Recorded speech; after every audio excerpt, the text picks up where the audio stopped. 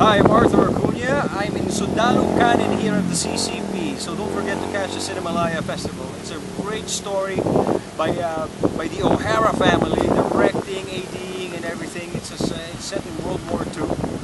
It's about what war does to children, women, men, how bad becomes good, good becomes bad, everything gets thrown into the mix, and the desperation that people go through to make them survive.